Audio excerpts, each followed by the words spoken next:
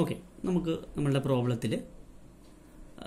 given position function s എന്ന് പറയുന്നത് 2t cube minus 15t square plus 24t with the t greater than or equal to 0. First question, what is the velocity at the time t equal to 2? For that, we consider v of t.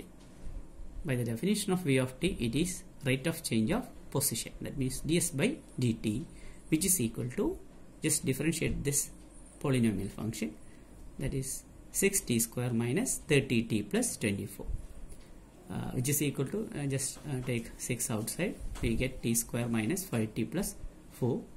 Factorize this polynomial, we get 6 into t minus 1 into t minus 4.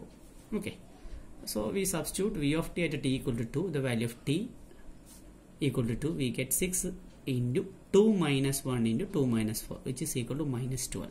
But it is the velocity, its unit is feet per second. Okay, now find the speed at time t equal to 2. Speed equal to mod v of t. Speed at time t equal to mod v of t at t equal to 2, which is equal to 12 feet per second. Okay, next question is the question number B. Question number B is, determine the position of the particle when it is stationary. Okay, so position of the particle when it is stationary enna parayunnu. Appo stationary avannu vechal endha velocity 0 avam. V of t equal to 0 ennullo kodukkumbol namukku t ide value time edellam time ilana velocity 0 avunu nokkanam. V of t equal to 0 imply 6 into t minus 1 into t minus 4 equal to 0. That implies t equal to 1 or t equal to 4. Okay, then the position of the particle is stationary at f of 1. f of 1 ഏത് ഡിസ്റ്റൻസിലാണ് നോക്കുകയാണ്, 1 t equal to time t equal to 1 ൽ. അപ്പോൾ f of 1 equal to 11 feet, f of 4 equal to minus 16 feet. അപ്പോൾ 11 feet എത്തുമ്പോഴും minus 16 feet എത്തുമ്പോഴും, അപ്പോൾ ഒന്ന് positive ഡയറക്ഷനിൽ move ചെയ്തിട്ടുണ്ടെന്നാണ് അതിനർത്ഥം 11 feet പറയുന്നത്. ഇവിടെ മൈനസ് 16 feet പറഞ്ഞു കഴിഞ്ഞാൽ അത് താഴത്തേക്ക് മൂവ് ചെയ്തു എന്നുള്ള മീനിങ്. ഓക്കെ, അപ്പോൾ മൈനസ് 16 feet എത്തുമ്പോഴും ഇത് എന്ത് ചെയ്യുന്നുണ്ട്, മൂവ് ചെയ്യുന്നുണ്ട്. ഓക്കെ, അതായത് സ്റ്റേഷനറി പോയിന്റ്സ് എപ്പോഴൊക്കെയാണെന്ന് ചോദിച്ചു കഴിഞ്ഞാൽ എഫ് ഓഫ് 1ലും എഫ് ഓഫ് 4ലും. അപ്പോൾ 11ാമത്തെ ഫീറ്റ് എത്തുമ്പോഴും സ്റ്റേഷനറി ആവും, മൈനസ് 16 താഴെ എത്തുമ്പോഴും ഇതുപോലെ അത് സ്റ്റേഷനറി ആവുകയാണ് ചെയ്യുന്നത്. ഓക്കെ, അടുത്തത് ക്വസ്റ്റ്യൻ സി ആണ്. സി എന്ന് പറയുന്നത് നമുക്ക് എന്താ കാണേണ്ടത് നോക്കാം. സിയിൽ കാണേണ്ടത്, when is the particle moving in the positive or negative direction? Positive ഡയറക്ഷനിലും negative ഡയറക്ഷനിലും move ചെയ്യുന്നത് എപ്പോഴാണ്? പോസിറ്റീവ് ഡയറക്ഷനിൽ മൂവ് ചെയ്യുകയാണെങ്കിൽ വെലോസിറ്റി പോസിറ്റീവ് ആയിരിക്കണം, നെഗറ്റീവ് ഡയറക്ഷൻ മൂവ് ചെയ്യുകയാണെങ്കിൽ വെലോസിറ്റി നെഗറ്റീവ് ആയിരിക്കണം. So we have the equation of the velocity v of t equal to 6 into t minus 1 into t minus 4. It is positive if v of t greater than 0. Here v of t is 6 into t minus 1 into t minus 4. That means this is the product of three numbers.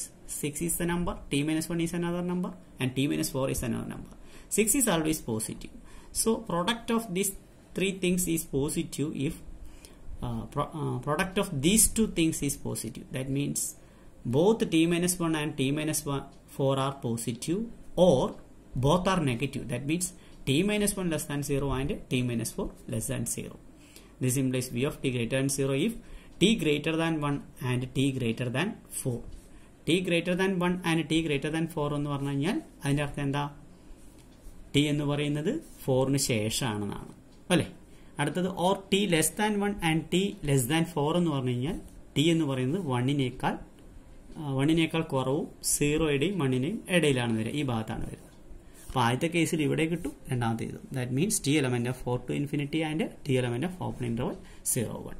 Therefore, the particle moves in the positive direction in the interval 0 to 1 and 4 to infinity. അതായത് 0 മുതൽ 1 second വരെയും അതുപോലെ 4 സെക്കൻഡിന് ശേഷവും positive ഡയറക്ഷനിലാണ് curve move ചെയ്യാനാണ് അർത്ഥം. അതായത് 0 second മുതൽ 1 second വരെ മുകളിലേക്ക് പോകുന്നു, അതുപോലെ 4ാമത്തെ സെക്കൻഡിന് ശേഷവും മുകളിലേക്ക് പോകുന്നു. അതിനർത്ഥം ഈ ഇടയിലുള്ള ഭാഗത്ത് എന്ത് സംഭവിക്കുന്നു നോക്കാം.